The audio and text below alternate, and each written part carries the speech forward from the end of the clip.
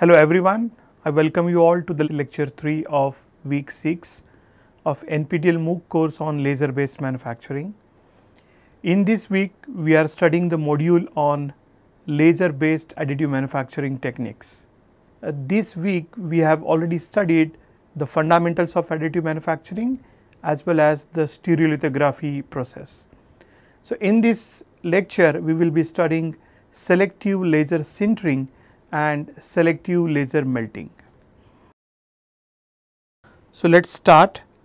In the previous lecture, we have seen stereolithography, which is basically used for manufacturing of polymer based work parts. We have seen the process of photopolymerization, and there are various approaches to carry out the photopolymerization using lasers. That is a vector by vector method, and we have also seen the scanning method or the projection mask method. Well, when we look at the problems in the industry, it is not only the polymers that we have to deposit, or it is not only we have to prepare the parts or products of polymers, we have to make the parts made up of metals, or we have to make the parts of ferrous or non-ferrous metals.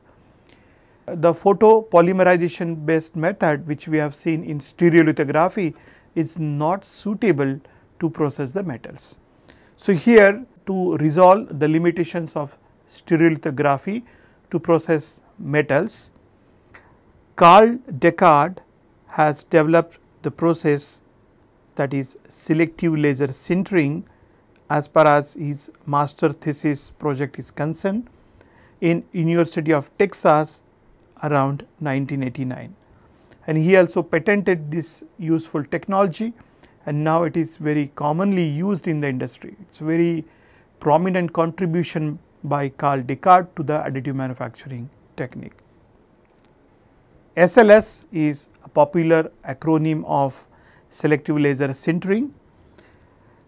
This process is powder bed printing technology. As the name suggests, we are using a powder bed, and then we are generating the 3D objects, 3D parts by selective sintering of various powder particles together by using lasers. That is a selective laser sintering. It uses a laser to fuse tiny bits of nylon powder, tracing the geometry of digitally sliced CAD models layer by layer and working from the bottom of the part upwards. So, when we want to develop these parts, so we are making use of tiny bits of the powder, that is particularly the nylon powder, and then we are carrying out its fusion together by using the sintering operation. So, on your screen you can see the typical arrangement of this SLS equipment. You notice here we are having 3 chambers. So, this is the fundamental chamber, this is build chamber, here we are building the prototype or the part or the product. Then we are having 2 feed chambers. So, this is powder feed station 1 or powder feed chamber 1, which is this is powder feed station 1, and we are also having powder feed station 2, and that is the third number of chamber in the entire equipment. As I mentioned, in sintering operation we need the tiny bits, the granules of the material that to be laid upon, and then we are applying the laser beam energy. So, we should have sufficient material, and that material should be in the form of powder. So, this is the powder, and that powder we have to lay down over the work part. So, to carry out this operation we are using a roller, that is called as leveling roller. Then we need the usual arrangement of laser. So, laser producing equipment, a set of lenses, a set of mirrors to focus the laser beam on the work part, then this is the laser beam that we are getting, and this laser beam is carrying out the sintering operation of selected materials. So, that this selection would be done by controlling the laser beam over the powder layer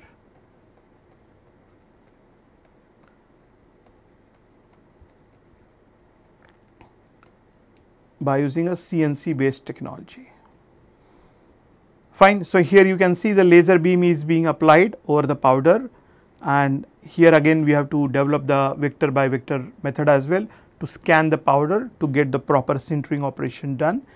And according to the laser beam energy applied, the powder is getting fused, and then we are getting one layer of the powder. After getting a layer of powder, then the build chamber piston. So, this is the build chamber piston. It would be lowered by the distance of the thickness of the second layer that we want. The CNC controller will actuate the build piston in downward direction by the amount of the layer thickness that we want.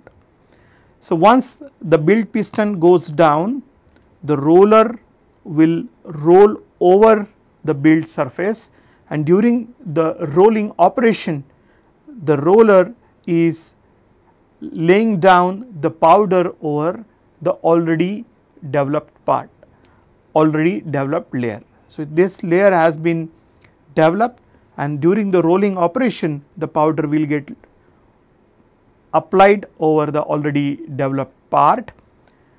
The roller will come to this position. So, it will come to this position after the first operation done. Then again the laser will come, it will apply the laser beam energy according to the vector given by the CAD and CAM software, and after that again there is movement of the build piston in downward direction by the amount specified by the controller.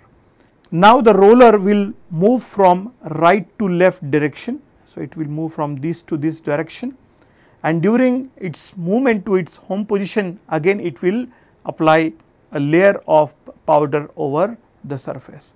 So, in this way now the third layer would be in action, it will be sintered, and again the build piston will go down. So, these steps will be repeated in sequence, and then we are building up the 3D part model by building up the layers on each other. So, in this way we are building up the 3D model by depositing layers over layers. Selective laser sintering is producing models very quickly, and it is again using its technology for prototyping the parts in a very faster rate from 3D CAD models. The input to this system is 3D digitizing system. It may be the acquired data in terms of 3D models, or it may be the CT scans or MRI scan data. SLS is finding lot of applications in biomedical engineering in general to develop implants for human bodies. Now, how to develop the implants? To develop the implants we need the geometric data of the body part that we need to make. So, in general the bones which are broken or the bone parts which are worn out, which are to be replaced. So, these data is to be taken from the body part, or the standardized bone parts data may be available. So, how to get this data? The data would be in the form of the CT scans. So, CT scan is nothing but the computed tomography. CT scan is nothing but the computed tomography.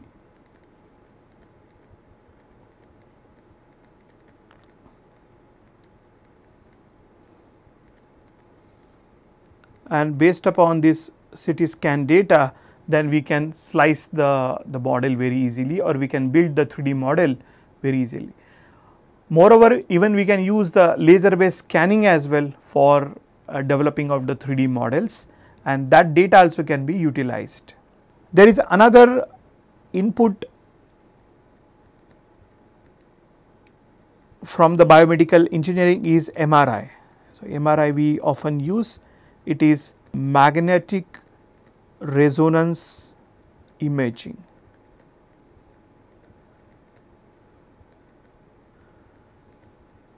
So, by getting various images which are generated by magnetic resonance technology, we are generating the 3D models of the body part, and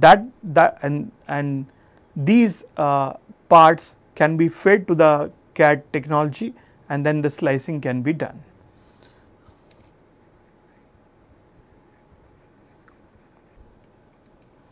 The physical object is manufactured layer by layer, transforming the 3-dimensional problem into a 2-dimensional one. So, this is the very usual way that we already have seen in our previous 2 class. The 3D model is converted into the 2-dimensional model, and then we are doing the 3D printing operation. The objects which are built layer by layer from CAD data files are exported in the industry, and that is the STL format, standard tessellation language format, which we have already seen in our previous class. And this STL format is nothing but the boundary representation, which consists of simple list of triangular facets, which we have seen, and by using the coordinates of the vertices of this STL data file and the respective normals, we can generate these 3D parts by using additive manufacturing technology in a easier way. Sintering is the process of applying heat or compression or a high powered laser to make a powder material coalesce into solid structure. So, it is distinct from melting as no phase change is occurring. So, here we are just making the necking of 2 atoms which are coming together. So, there is no melting of the grains, or there is no melting of the material during sintering operation. Only 2 granules or the molecules will come into contact, and there is a formation of necking due to the heating operation done. So, here it is to be noted that the temperature is lesser than the melting point temperature that we need to generate, and if the temperature is more than the melting point temperature, we will not get the sintering operation done, that would go into the melting operation. So, even we may not achieve the required objective to have a strong 3D printed object in that case. We even may not get the proper geometric accuracy as well during the SLS operation.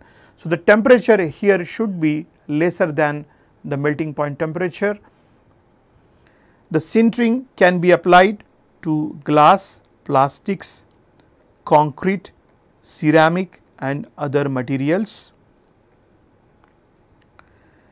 As I mentioned, in SLM, that is a selective laser melting, if you want to go for the melting operation, in that process there is a fusing of powder material by heating them until they reach the melting point temperature. The sintering temperatures are typically run at about 85% of the material's melting point. So, we have to have a little temperature than the melting point during selective laser sintering, and that is about 85% of the melting point temperature. The SLS process is producing parts of various materials such as plastics, glass or ceramics. However, melting operation SLM is basically being used for metals or metal alloy parts. So, it may be ferrous metals or non-ferrous metals. SLM is being used for metals or metal alloys, and SLS is being used for plastics, glass and ceramics material. What are the various types of materials that we can produce by using the SLS? So, here the applications are in aerodynamics such as fans, small turbines, are manufactured by using SLS. In automotive industry as well, the interior components are generated by using the SLS operation. Then tubes, hinges, electrical housings and sports equipment can be manufactured by using SLS operation. So, on your screen you can see the parts which are manufactured by using the SLS. You just observe the complexity of these parts, their structural complexity, various features, surface finish, which was easily possible by using the SLS process. So, therefore, the SLS is very common nowadays and it is very widely being used in the industry. Fine, now let us study the next process, that is SLM. It is selective laser melting operation. The SLM printing process includes a series of steps which are ranging from computer aided design data preparation to the removal of a fabricated component from the building platform.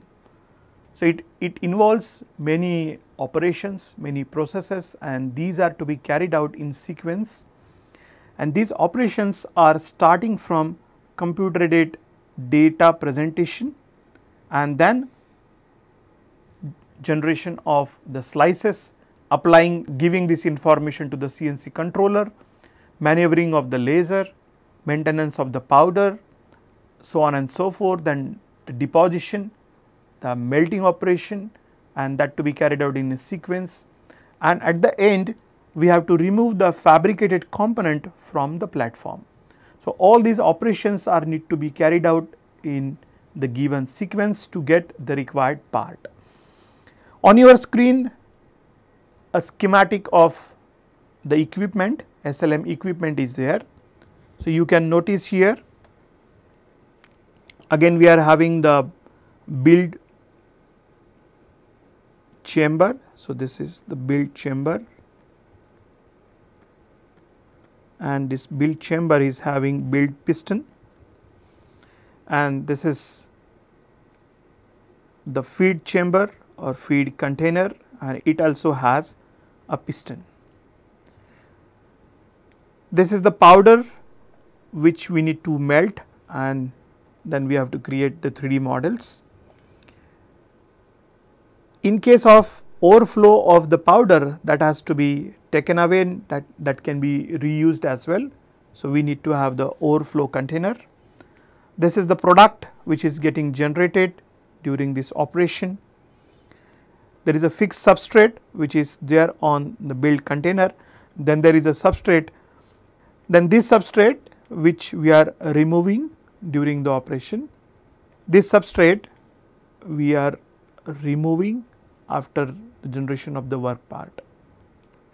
As usual, we need to have the laser beam, and the laser beam is applied over the selected region of the metal powder, and that would be melted and it will get re-solidified.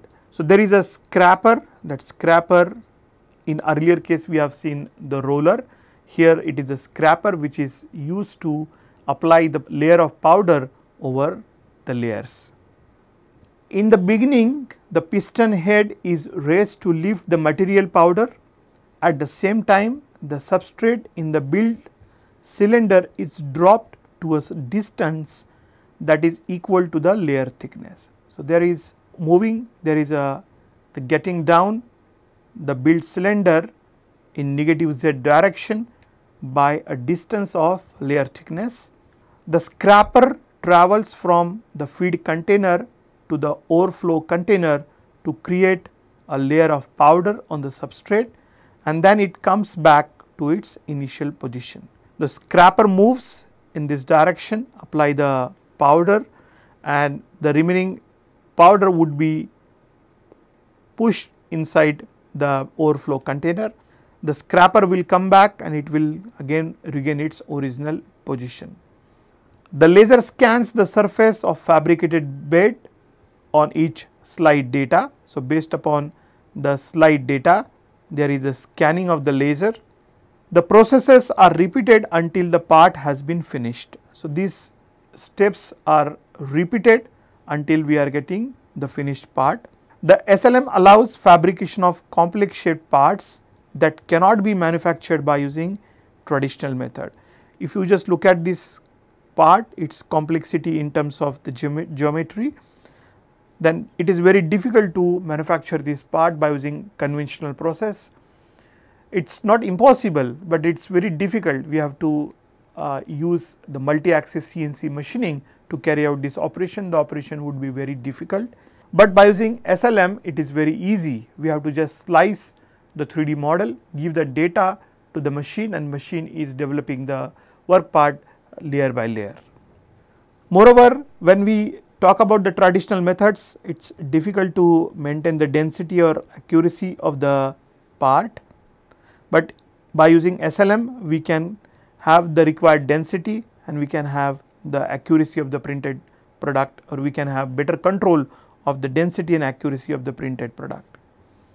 Therefore, SLM is finding lot of applications in manufacturing of automotive, aerospace and medical components. However, there is a little limitation of the SLM. So, when we want to develop the thin products or thin cross sections, there may be chances of distortion, of deformation, uncontrollable deformation of the work parts, and it is primarily due to the TGM, that is a temperature gradient mechanism, which we have seen in our laser based forming operation. So, what is this TGM and how it is occurring in the SLM as well, that we will see right now. So, on your screen you can see there is a solidified layer. So, this is the solidified layer, and we have laid down a layer of powder over the solidified layer. Now, during the process of application of laser, there is melting of this layer is occurring. So, there is a melting and solidification. So, there is a melting and solidification.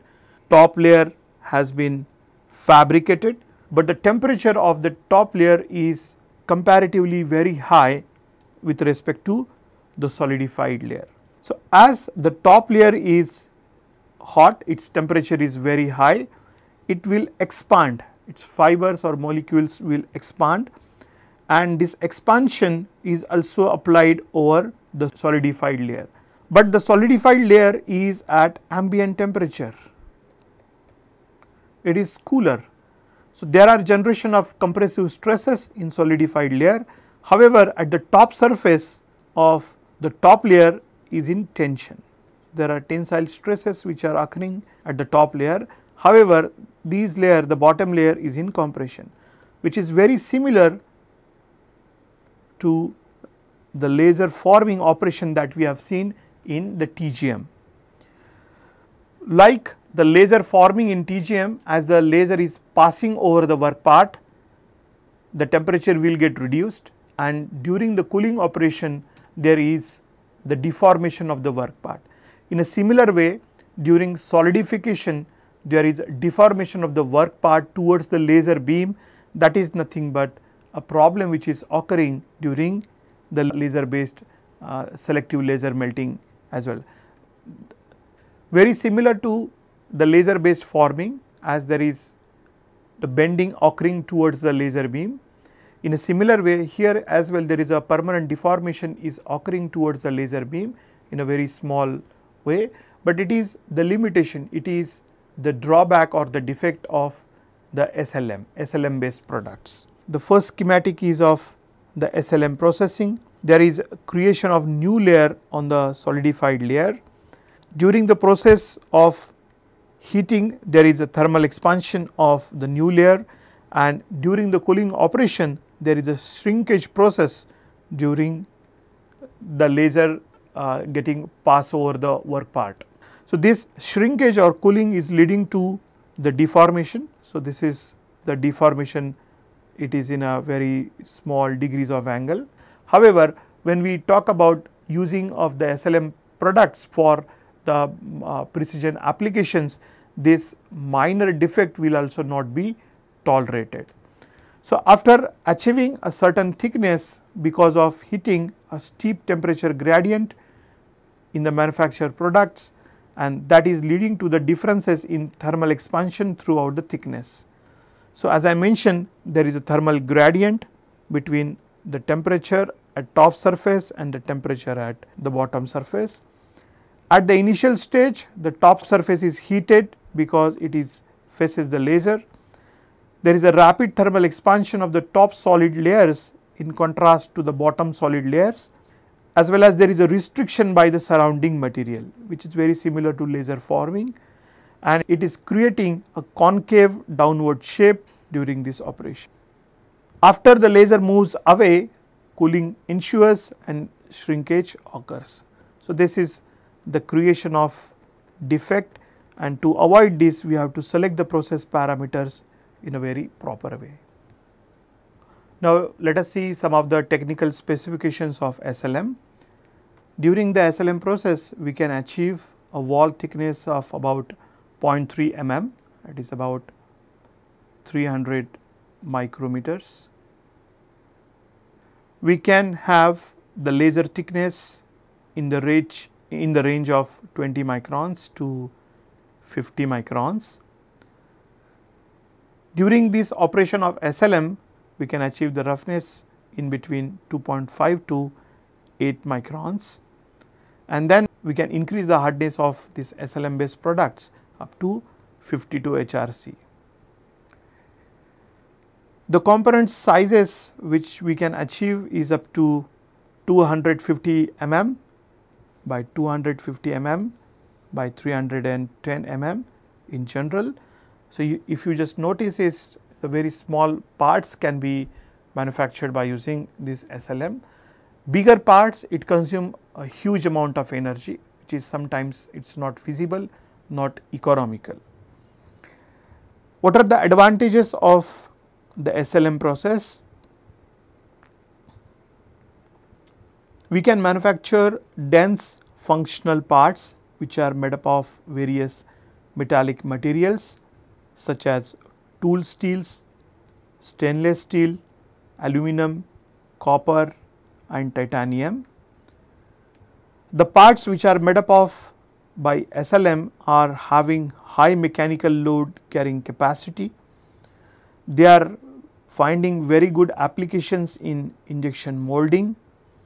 We can have the conformal cooling during the operation. We can even manufacture the holes, cooling holes during the manufacturing of this dies and molds, which are very difficult or sometimes not possible by using conventional or unconventional material removal processes such as EDM process or other material removal processes. It is not possible to generate the conformal cooling channels, the cooling channels inside the molds and dies through which we can pass the chilling water or the fluid to take away the heat. The SLM parts are giving us long durability, and the production of components made of copper with high electrical conductivity. So, we can easily manufacture components or parts of copper with high electrical conductivity. These parts are showing good response, or they are cooperating for the finishing operations as well, such as heat treatment and hardening operations. However, there are certain disadvantages of SLM. Only single component metals or specified materials with good flow characteristics are acceptable in SLM. So, in SLM we can use a single material to manufacture the part, but sometimes we may need to have the multi or dissimilar parts to be layered or dissimilar parts to be used. So, that is difficult, but a lot of research is being carried out in the industry and in academia to deposit two different materials, dissimilar materials by using this SLM process. SLM is high energy process leading to temperature gradients that can stress or dislocate parts and compromise their structural integrity. To melt the powder, we have to apply high flux density, and during the process of application of high flux density, there is a generation of stresses and dislocation of parts. Moreover, the structural integrity, the mechanical properties of material will get harmed due to the high temperature that we are applying, high energy that we are applying. SLM parts need extensive support structures. SLM requires a source of inert gas as well. When we are manufacturing complex parts with overhanging structures, we need the extensive support structure to carry out this. And to design, develop and to manufacture these support structures, we have to consume some energy, we have to consume some material. So, this is adding a burden to the manufacturing of SLM based products. Moreover, there is a requirement of the inert gas or a vacuum or controlled environment to carry out these operations. SLM parts have a rough surface finish out of print and require a lot of post processing to take place. Of course, we are melting the material and then we are allowing it to solidify, and during the solidification there is a fusing is getting occurred. So, there is little control over the surface finish that we are getting. Moreover, there may be chances of having oxidation as well. So, lot of post processing is needed on the SLM part. SLM has size restriction on the parts and it is very expensive. So, as I mentioned, very small size parts can be manufactured by using SLM. If you want to manufacture huge parts which are having sizes in meters, it is not possible. It requires a lot of energy, specific energy consumption would be enormous in this case. Even to manufacture such a small components, the energy consumption is very high. Therefore, these deposited parts or SLM based products are very expensive and they are limited to a small batch run production as well. Small batches, this manufacturing process can be used, not for the mass production or the continuous production. What are the applications of SLM? So, SLM can be used in aerospace or industrial components manufacturing, motor parts. These are also used in dental or medical engineering equipment, implants, prosthetics. The SLM is also very much useful in high pressure resistant components for mechanical and chemical engineering. So, it has a lot of applications, not in the dental or you can say biomedical engineering. For aerospace and the automotive as well, the SLM is finding a lot of applications. So, till now we have seen the two processes, that is SLS process, selective laser sintering, and SLM process, that is a selective laser melting. So, that schematic is already we discussed and again it is there on the screen. But in certain industrial applications, we want to manufacture very complex shapes, and to manufacture the complex shapes, even we are compromising with the basic shape that we are getting during the 3D printing and its surface finish. So, we are trying to go near to the final shape that we are getting during 3D printing, and afterwards we will go for its extensive post processing. We have to do a lot of machining, washing, or we have to carry out the post processing in terms of the grinding applications as well. So, let us get the near net shape product by using laser based deposition, and that particular process is called as laser engineered net shaping. So, here in this case we are trying to build up a 3D product by using a laser based deposition, which will take us near to the product, and then we apply the post processing application.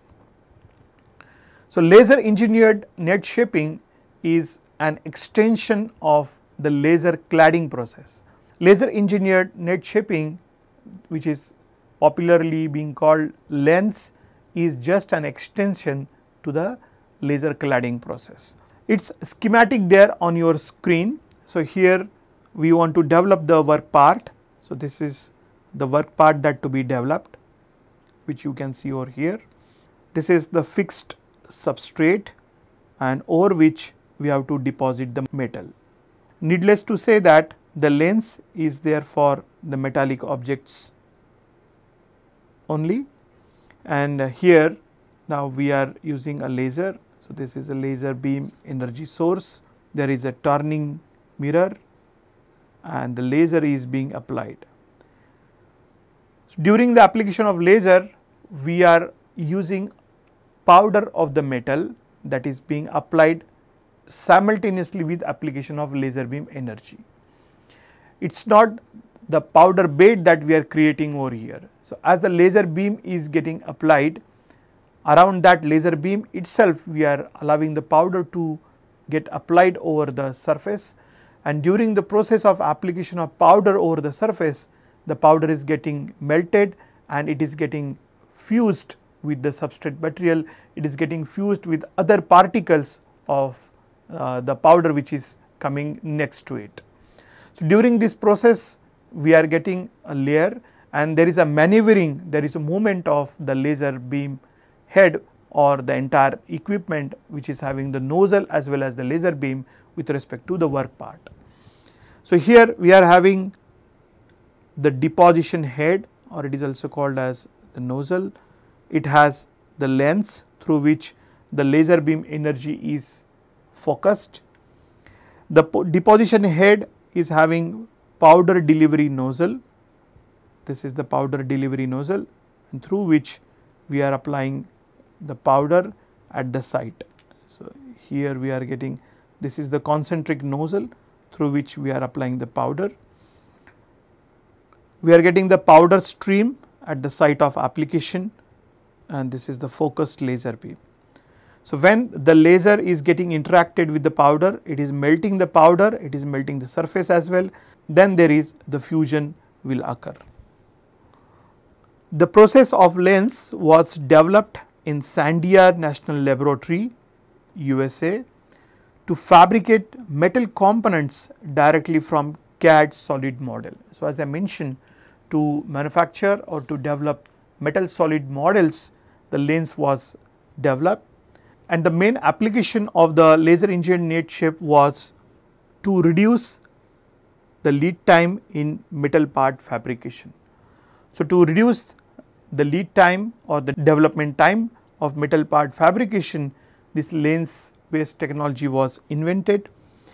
It is an extension of laser cladding process in which multiple layers are deposited to form a predefined object.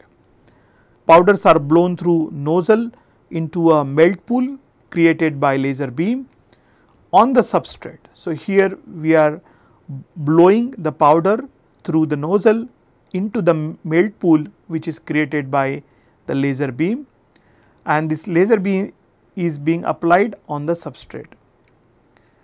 Then we can move the application of laser beam along certain line, along certain direction as per given by the CNC machine tool. Several lines are deposited adjacent to each other to make the layer. The layer making process is repeated till an object forms. So, we are repeating this process of application of layers continuously to get the required object done.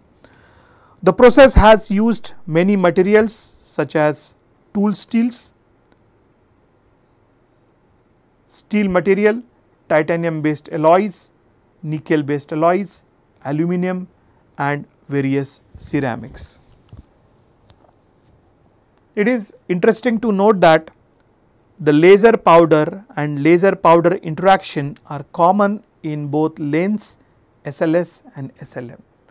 So, laser material interaction, the type of laser which we are using, the type of powders that we are using, all are same, but the methodology is different in the lens as well as in SLM process. The major difference is that the former is blown powder technique while the latter is powder bed technique. So, lens here it is a blown powder technique and SLM are the powder bed technique. In lens we are in general using very high laser powers in terms of kilowatts, and very larger spot sizes, which are making its deposition rate very high. So, during this process of operation, very high laser powers are being used and the spot sizes are also very high, which are making the deposition rate very high. So, the high power rate and very larger spot sizes are making the deposition very high, very fast during this lens operation. The process, unlike SLS, does not use plastic. So, here in lens we are not fabricating the parts which are made up of plastics. This is because the plastics do not flow well through the nozzle. So, the fundamental problem of the plastic is that through the nozzles they are not properly being blown over the surface. Due to that, the plastics are not used in the lens based process. This restricts its use in various applications where plastics are necessity. The products formed are generally metallic and some of the products are consisting of the ceramics as well. The process gives an advantage to vary the composition of product. So, as I mentioned, in SLM the problem is carrying out the deposition of two different materials, dissimilar materials. So, that has been solved by using this laser engineered net shaping. Here this process is giving an advantage to vary the composition of powder by using more than one powder feeder. So, we can change the composition, we can change the percentage of the elements during this process of lens. This can help to make a product or compositions of different powders at different places and to develop functionally graded materials. So, during the product we may need to have more dense part at one side, or one portion the density has to be more, at other portion the density has to be less. So, when we want to vary the density of the elements or the composition of the product, so these kind of products are called as functionally graded materials. So, we are changing the composition, we are changing the density, we are changing the material properties at various portions of the same part or the same product, and that different portions or different parts are being used for different functions. So, as per the functions we have to change the grade of the material. So, these are called as the functionally graded materials, and by using lens based process we are easily manufacture such FGMs, that is a functionally graded materials. Mixing of various ratios of powder at the melt pool gives possibility to study and research new metallurgical phenomena. So, by having various compositions, by combining various elements or various metal powders together, we can easily manufacture variety of products and then we can test them. We can test the capability, we can test the feasibility of combining various metal powders with various metals together, and we can create variety of alloys and then test them in the physical condition. Therefore, for research applications, this lens is providing a lot of opportunities to the academia and as well as the industrial researchers. This capacity is not there with SLS or SLM. So, there is no possibility to mix up two different materials and to test the compositions for variety of the grades. Lens are allowing for repair, modification and addition of values to existing products. It is not only to manufacture the parts from its origin, from its basic substrate. Already developed parts or already used parts can be repaired, they can be refurbished by using lens based applications. So, this saves a lot of energy that already we have put in to develop certain parts. Maybe due to some problems, some fractures or some distortion at the surface, we need to dispose it of. So, that can easily be solved by using lens process, and it saves a lot of energy, a lot of economy. These existing products can further be refurbished, we can even change their geometries as well. either by applying the same material or by applying the better material. So, we can coat these worn out materials, worn out products by giving the coating of the refractory materials or the materials which are providing the better wear characteristic or wear properties. In SLM there is no such possibility because we can only process simple geometries, but in lens as we are depositing like the cladding process that we have seen, any complex geometrical products can be easily repaired or maintained. So, on your screen you can see a variety of products which are lens processed. The first is the hips. So, these are the hips which are being processed by using the lens. The second one is the repaired blisks. So, these are the blisks of an component, mechanical component, and these are repaired by using the lens process. And the third one is 1/6 scale mixing nozzle for the gas turbine. It is a small nozzle or 1/6 scale nozzle which is developed by using lens process, and this is of the Bell helicopter.